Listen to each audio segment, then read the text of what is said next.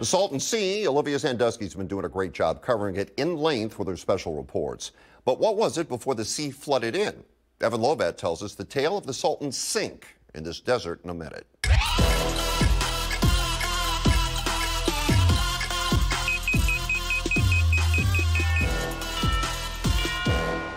What is up this year? LA in a minute. And do you know that at one point there was so much salt being mined in the Southern California deserts that it was referred to as California white gold? That's right.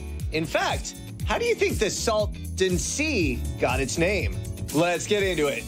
For millions of years, what would become known as the Colorado River flowed into the Imperial and Coachella valleys, depositing alluvium, which is a type of soil that includes minerals, including salt. As the river alternately flowed into the valley or diverted around it through the millennia, it created a salt lake called Lake Coachella.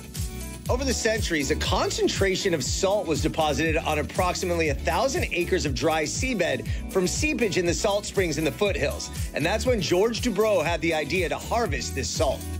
In 1883, Dubrow and investors incorporated the new Liverpool Salt Company at Salton on the Southern Pacific Railroad main line.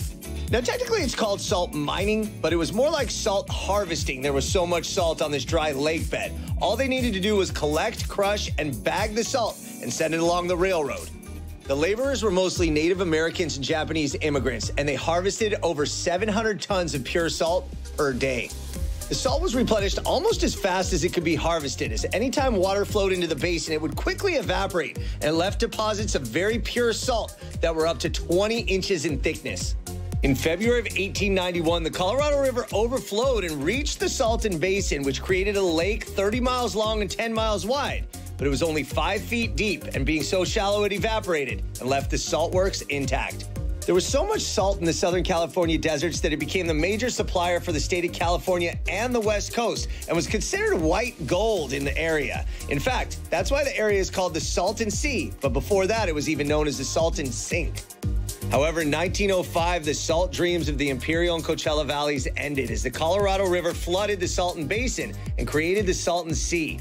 The salt field was submerged, then the salt plant, and then the entire town of Salton and the rail lines.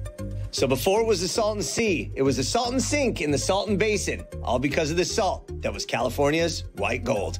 All right, LA, it's been a minute.